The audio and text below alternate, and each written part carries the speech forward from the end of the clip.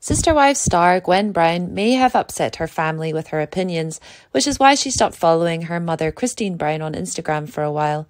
Gwen has been speaking out against the unfair things that happened in her polygamous family since the last season ended. But it seems like not everyone is happy that Gwen told the truth. Gwen has always been a little bit different from the other Brown siblings. The Sister Wives star grew up in the spotlight and usually kept quiet when the TLC cameras were around. But as Gwen got older, she noticed that her father, Cody, treated her and her family differently. While he was hanging out with Robin Brown and her family, Christine and her kids were thrown out. Gwen has wasted no time letting everyone know how bad her father is as a parent. Gwen only follows 306 people on Instagram right now, and Christine wasn't one of them at one point.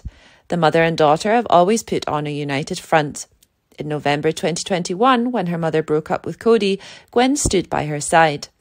Gwen is still very active on all of her social media accounts, but it looks like the Northern Arizona University student didn't want to read Christine's sad posts about her boyfriend David Woolley. It's not clear when Gwen stopped following her mother, but there may be drama going on in the Brown family home.